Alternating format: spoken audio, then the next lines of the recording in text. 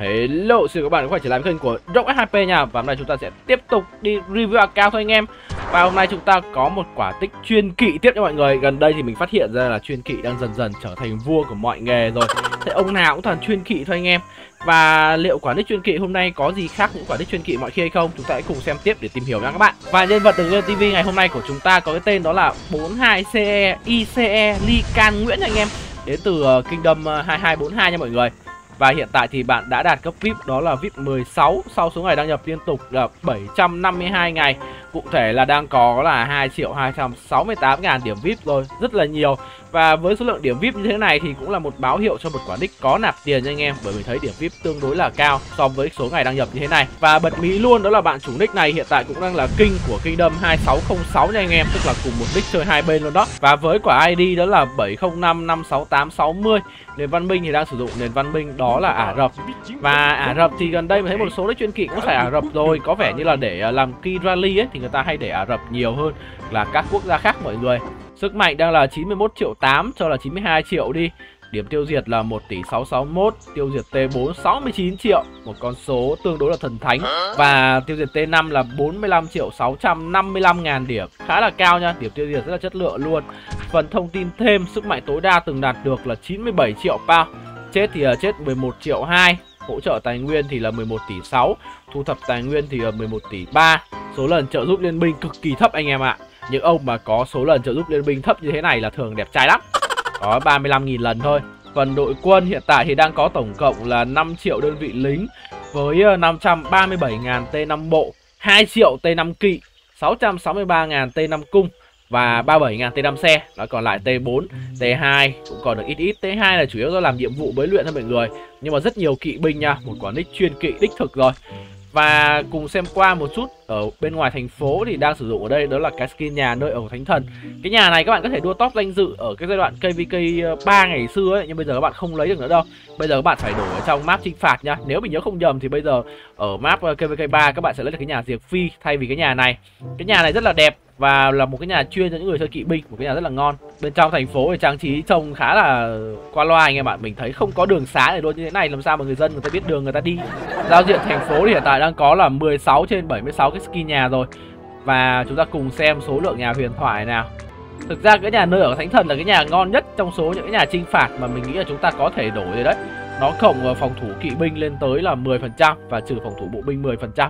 Tuy nhiên thì đây là cái skin nhà duy nhất mà cái nick này có nha mọi người. Chính xác hơn là skin nhà cam mới đúng. Đi xem về chỉ huy nào. Chuyên kỵ mà lại không có Attila mọi người ạ. Attila chưa triệu hồi luôn. Bên cạnh chúng ta có Moctezuma đầu quả dứa, 23 trên 10 tượng. Suleiman củ tỏi, 10 tượng. Rồi Tây Sở Bá Vương hạng vũ, wow, 1, 2, 3, 4, 5 món cam talent, biểu trưng luôn. Còn thiếu 2 món nữa với một cái phụ kiện nữa là gần full talent anh em. Tuy nhiên thì cũng thiếu khá là nhiều.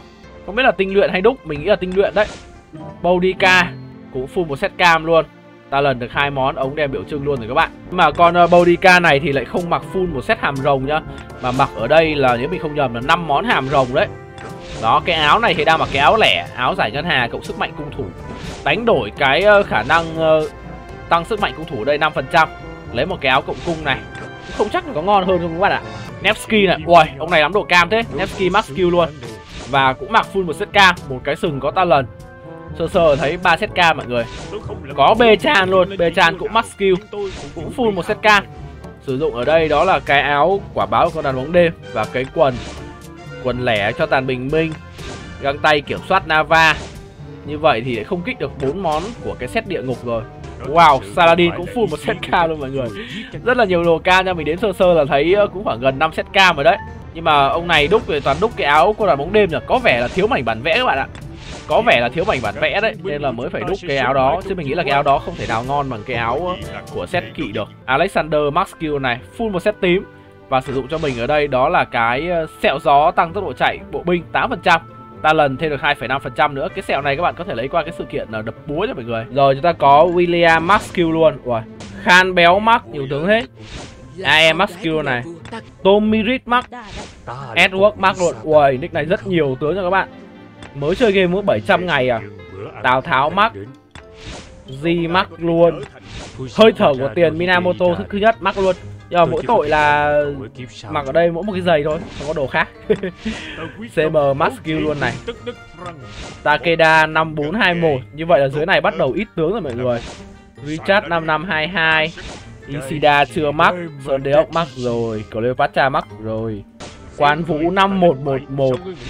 Cha ra 5111. Có vẻ là lên mấy con tướng này 5111 để làm thành tựu hay sao ấy.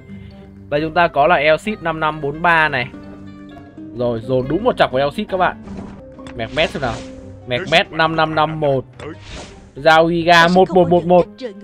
Có vẻ dưới này là hết tướng rồi mọi người. Chúng ta cùng đếm xem là có bao nhiêu tướng cam mắc nhá. Như thường lệ mình sẽ bỏ con AE và 3 con tướng farm.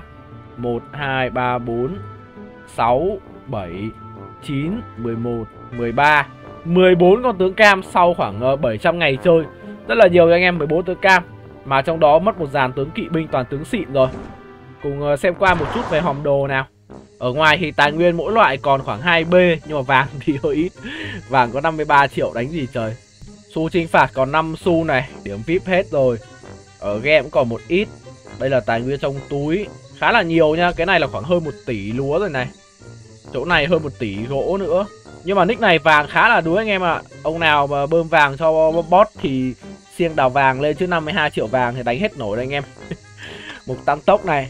Đây là tăng tốc xây dựng, tăng tốc huấn luyện, tăng tốc nghiên cứu, tăng tốc chữa thương.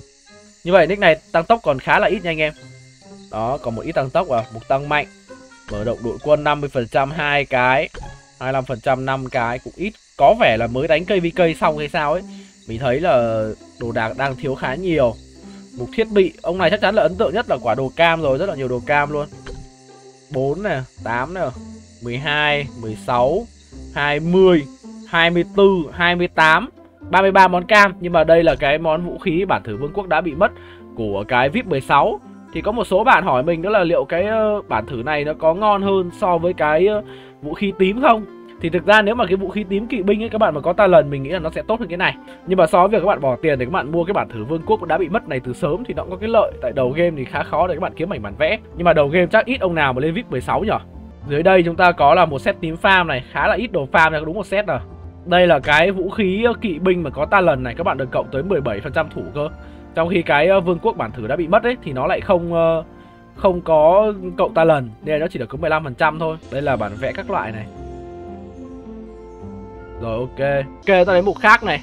169 rương cung cấp, 13 cái rương phép thuật.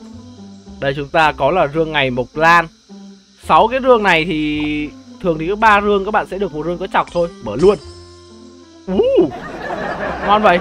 6 rương mà được 23 tượng mộc lan. Nhân phẩm gì thế này? Bây giờ mà mở ra một chọc vàng là đúng best nhân phẩm đấy anh em. What the fuck? Oh shit. Nhân phẩm gì thế này ra đúng một chọc vàng các bạn. Hôm nay vận của Rock F2 lại lên rồi. Trời đậu, mở 6 rương ra 23 chọc, xong mở rương lại ra thêm chọc vàng nữa. Vãi trưởng. Rồi, 67 chọc vàng, nhờ có một chọc tôi mở đấy các bạn. Dưới đây là tượng tướng này. Ok, ông này ông mắc con cao cao thì mình thấy dư cao cao khá là nhiều tượng. Dư cao cao tới 171 tượng. CM thì dư 152 tượng. Ok, cùng xem quả deck này sử dụng những đạo nào để đánh open field nào các bạn. Chúng ta cùng test với con man rợ cấp 25 này đi. Rồi, đạo thứ nhất, hạng Vũ William. Đạo thứ hai, Bechan AE. Ui, con này ít người lên đó các bạn. Đạo thứ ba đó là Nevsky Mehmet. Đạo thứ tư là Salazi. Và đạo thứ năm đó là Bodikazi. Tôi thấy có vẻ hơi đủ củng nhờ. Chắc là chỉ đánh 4 đạo đấy các bạn. Nhưng mà tranh thủ ở đây tôi sẽ test cho anh em xem luôn. Hiếm khi vào nick có Bechan các bạn, mình sẽ test luôn cho các bạn. Cặp tướng thế hệ 6 Bechan Nevsky nha mọi người. Đó, Bechan. Không biết là có phải do mắt mình thẩm mỹ hay sao, nhưng mình nhìn cái Bechan này khá là giống nữ tướng. Trông lại không giống ông tướng một tí nào. Bechan là một con tướng kỵ có bộ skill cũng khá là hay đấy. Nhưng mà nó chỉ dùng để rally thôi anh em. Chứ còn đánh đồng thì có lẽ là ông nào mà kiểu đam mê kỵ binh ấy thì mới lên để đánh đồng thôi. Chúng ta hãy cùng xem skill của Bechan và Nevsky nào.